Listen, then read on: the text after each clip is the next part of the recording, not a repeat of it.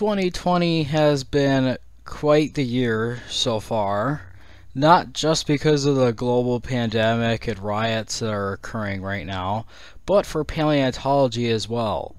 Aside from some conferences being canceled and the new Nanosaurus exhibit in Alaska being postponed, paleontology hasn't really been negatively affected by the pandemic as much as other fields to my knowledge. Probably because most new papers are just published online anyway, and it's easy to just work on them at home without much trouble.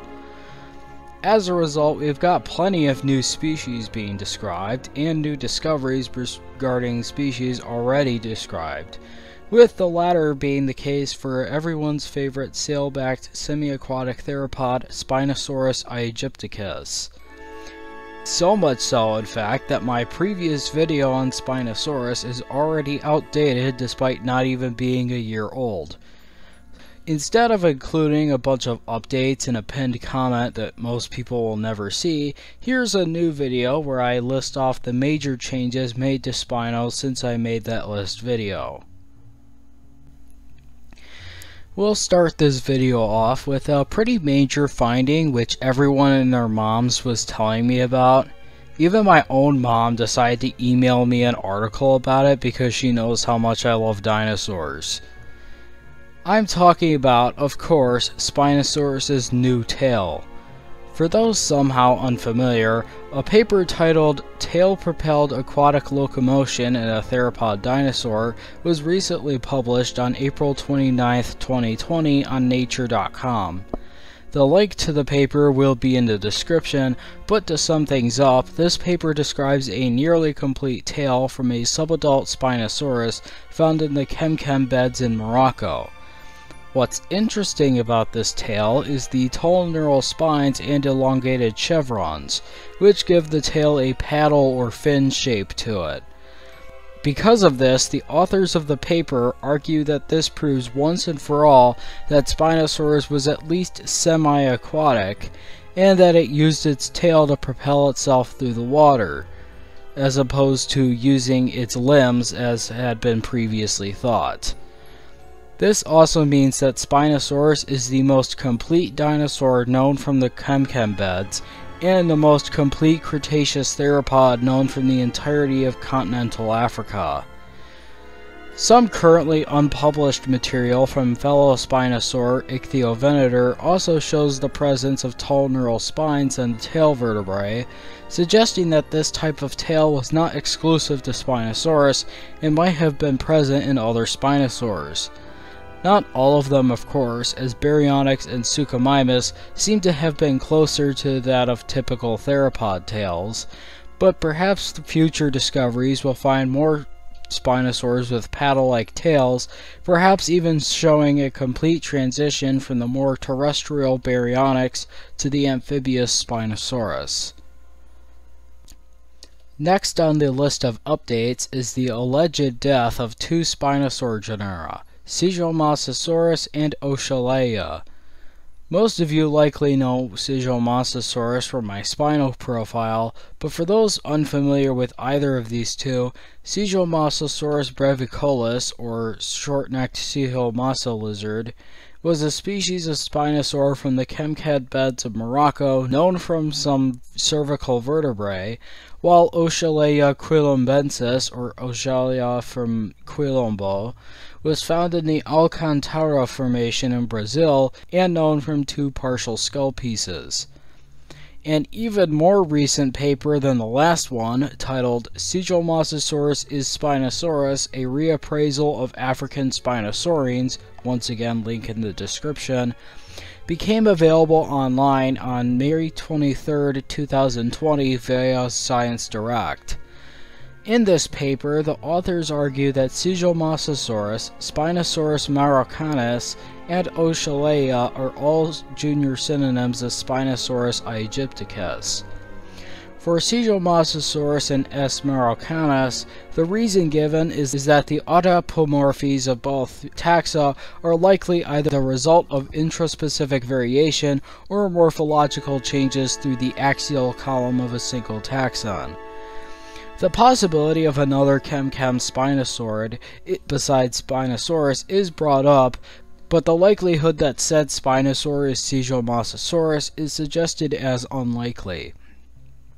So, to everyone who is pestering me in the comments on how Sigil is actually Spino, you were right all along, and I apologize for thinking you were wrong. It is also argued that since the proposed autapomorphies of Oxalaia are shared with other spinosaurs, there is no evidence suggesting it is distinct even on a species level, and it is proposed as a junior synonym of Spinosaurus aegypticus, suggesting that the species was present on 2 continents. However, I take issue with this conclusion, as do many other people, and not simply because Spinosaurus aegypticus living in South America makes no sense, because it actually kinda does considering the position of the continents during the time which Spinosaurus lived. Instead, many have argued that Oxalaia would have been better off labeled as either Spinosauridae indeterminate or as a separate species of Spinosaurus. Many also take criticism with the reasoning behind the lumping of Oxalaia into Spinosaurus aegypticus, and as such it should be considered separate on the species level at least.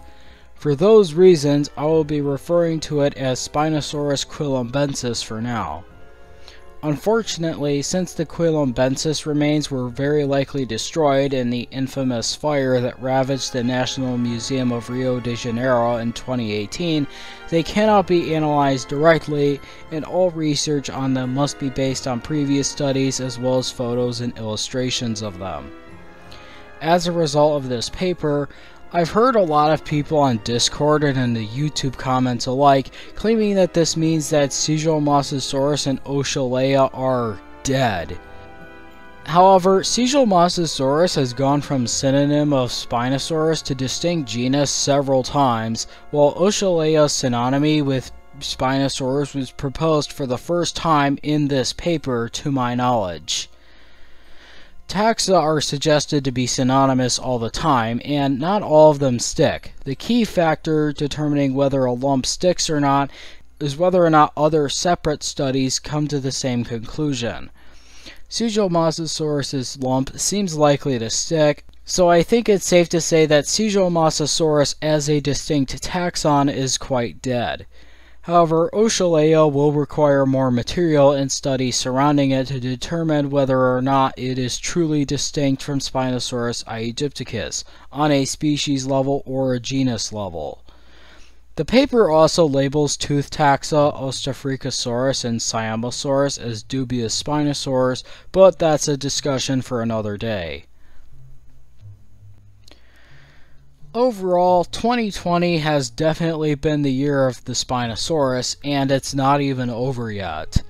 I, for one, won't be surprised at all if another new Spino paper comes out with new information, and if and when that day comes, be sure to check for a pinned comment which will include any more Spinosaurus-related news that comes out this year. Before I end this video, I would also like to discuss some things regarding paleontology news in the future. Not including my own server, I am in over 10 different paleontology-related servers on Discord, and have made acquaintances with several people within the paleontology community. So if something new comes out, chances are I've already heard about it. There is still a good chance I'll miss something, so you're still more than welcome to let me know, but please make sure no one else has mentioned anything about it first before commenting. Also, make sure to check for any pinned comments on my videos, because that's likely where I will acknowledge any new discoveries until I can make a proper video on it. I really do not mean to be rude to anybody, but it can get super annoying to have tons of people asking the exact same question over and over again. I would prefer to only answer the same question once, so try to be mindful and make sure you're the first one to ask before you do so. Please be sure to take a look at both papers in the description if you want to learn more. Like and subscribe for more videos like this, and until next time, this is Paleo Nerd signing out.